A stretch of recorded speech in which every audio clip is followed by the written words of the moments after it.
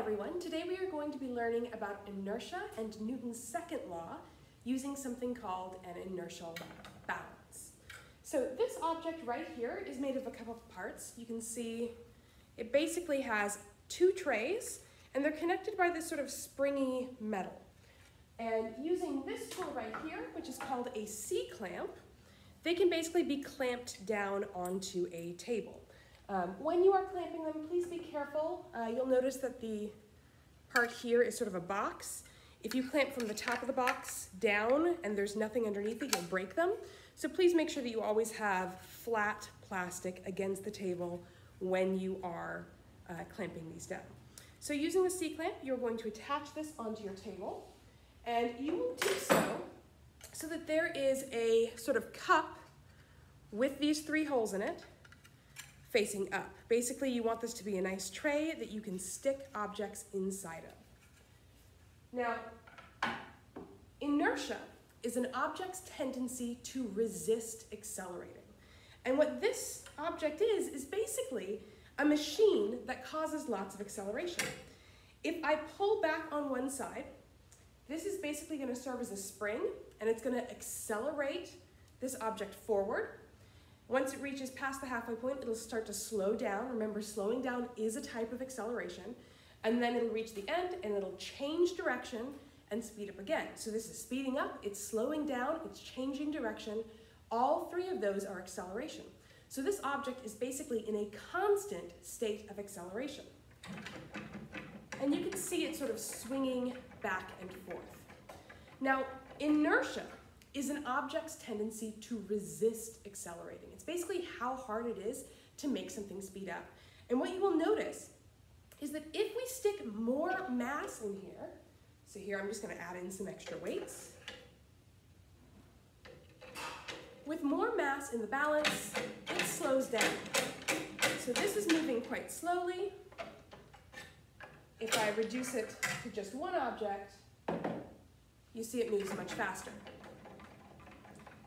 Now, what you'll have are a couple of things. So first off, you have these weights. These are your mystery weights. I'm not going to tell you how heavy these are. The objective of this assignment is for you to figure out the mass of these objects. The second thing that you have are these weights. So we've got these balance cubes. I've got a couple of different kinds of weights, and these have written on them their mass. So this one is 270 grams. This one is 90 grams. This one is 350 grams, and so on. So these are labeled. You can tell how heavy they are. What we can do is we can basically attach these, your known masses, into your inertial balance. To do that, you will need to use a piece of Scotch tape. Otherwise, they'll just fly out of there and it won't work. So you'll each have a piece of Scotch tape. You want to really firmly tape them down, like so. Lots of contact there. And what you're going to do is you are going to use a stopwatch. You could also use the timer app on an iPad to measure how long it takes this object to oscillate. That means go forwards and then back to the original position 20 times. The reason why you're measuring it 20 times is because then you get a really good sense of how long it is without timer error. Basically, the time it takes you to start and stop that timer is only happening once spread across all 20 swings instead of across a single swing. So I'm going to pull this back. When I release, I'm going to start my timer. I'm going to count to 20 and see how long that takes. Ready? And go.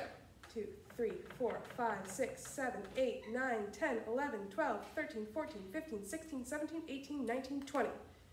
And that took 7.75 seconds for this object that had a mass of 270 grams.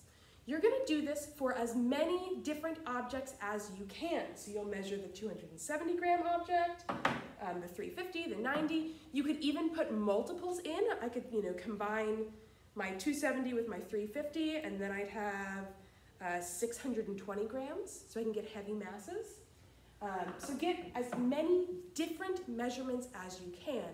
And what we're going to do is, because there is this direct correlation between mass and inertia, remember force equals mass times acceleration, we're going to actually be able to calculate the mass of this unknown object. And we might get it really close to the actual mass. So that is your goal for this lab.